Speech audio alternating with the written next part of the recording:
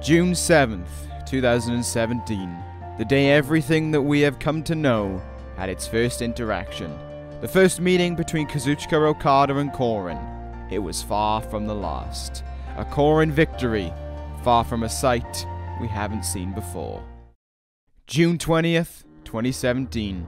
The first singles meeting of the two. The NXT champion had no comeback to the onslaught of Coren. Another win came his way. 2-0 Coren. At first, it seemed nothing more than dirty work that Coren had to undertake. This became a far cry to what we know now. July 30th, 2017. Coren, following an invasion of an NXT title match, set his sights firmly on the Rainmaker and everything he stands for. This was the turning point, where it stopped being dirty work and started getting to what we know. August 19th, 2017. NXT TakeOver Brooklyn. Coren's first shot at the NXT title. While he may have come up on the short side of things, he was not beaten. Following this, there were no more third parties involved. It all changed. October 14th, 2017. The first 1v1 match for the NXT title between these two men. Okada would walk out with the victory by the skin of his teeth. This would be the final time he would beat Coren. This was the turning point for the Rainmaker. November 20th, 2017. NXT TakeOver Toronto. The day it all changed. Extreme Rules. How apt, given where we have reached. Coren finally conquered Okada, winning the NXT Championship.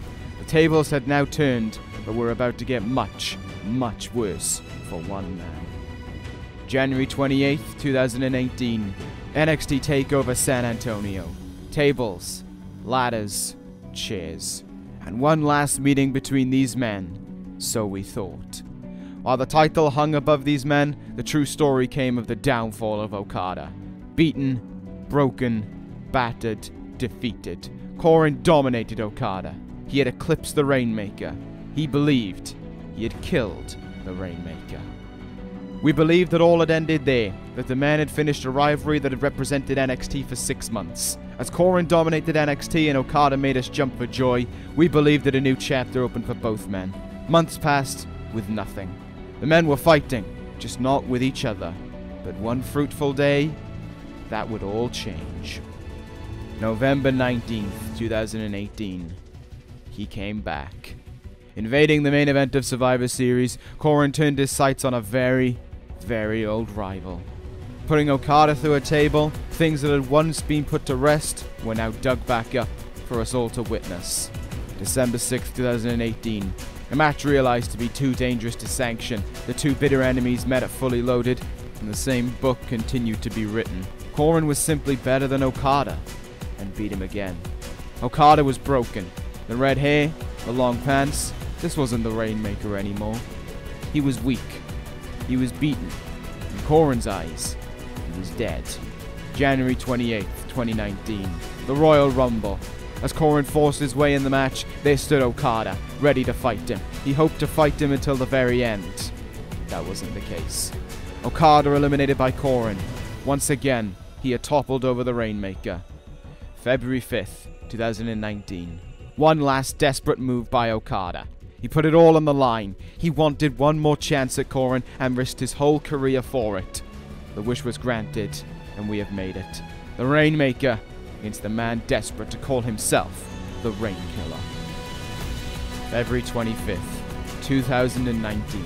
Extreme Rules. Tonight, we witness the final battle of the most bitter rivals this universe has ever seen. 20 months, 89 weeks, 628 days.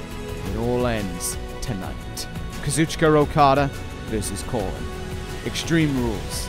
Nothing to stop them, but everything on the line. Will the Rainmaker finally achieve that long sought-for victory? Will he finally achieve closure on the evil which has eaten away inside of him for so long? Or will the Rainkiller finish the deal? Will he finally end Okada? Will it finally be the last road the Rainmaker walks down?